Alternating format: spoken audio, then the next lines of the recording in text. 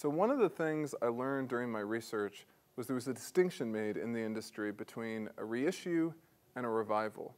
So a reissue of a film was a national reissue. There were new marketing materials that the studio made for the film, and it would release it. And during the 1930s, a studio might release, I don't know, 1 or 2 movies nationally as a reissue each year. But then you also had revival screenings, okay? And these were actually far more frequent. This was an individual exhibitor who said, hey, you know, I'd like to screen this Clark Gable movie from 3 years ago. They'd contact the local film exchange. If the exchange had a print, then they'd ship it. And then very importantly, the exhibitor was able to book that 3-year-old Clark Gable film for a very low rate.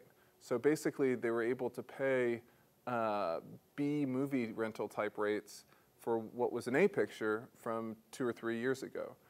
So it was a conservative and calculated business move on the part of an exhibitor. They knew what the quality of this old film was. They didn't know what the quality of the new film was. And what's interesting is during this decade of the 1930s, you know, the Great Depression is going on. This is the decade where the double feature really becomes this institution. And that means the demand for film content is huge, right? If you're an exhibitor showing 2 movies a night and you're changing your program 2 or 3 times a week, you need a lot of product and you need to be able to book it cheaply.